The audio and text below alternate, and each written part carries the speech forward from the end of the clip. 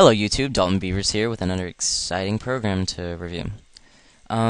Basically in this video I'm going to show you how to change your wallpaper for your logon screen.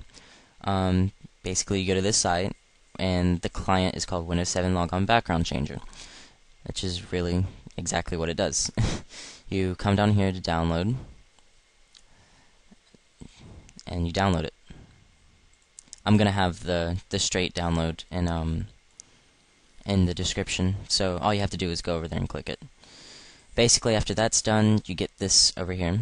I always save everything to the desktop because it's easier to work with.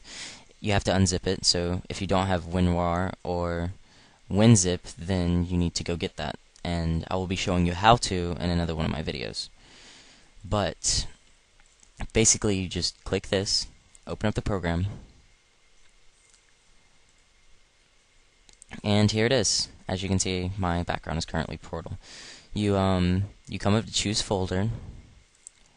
You choose the folder that has all of your pictures in. Obviously mine isn't in My Music. Wallpapers, let's just go ahead and go with New Walls.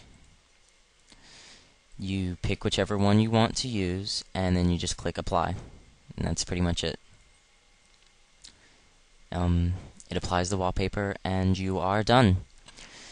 Very, very simple to use, very easy to use, and it actually looks pretty cool too. As you can see, these cool little ripple effects down here.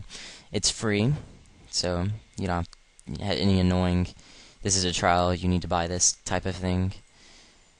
And that's pretty much it. Alright, and that's how to change your background. So, thank you. This has been Dalton Beavers. I look forward to doing more programs soon in the future. Later.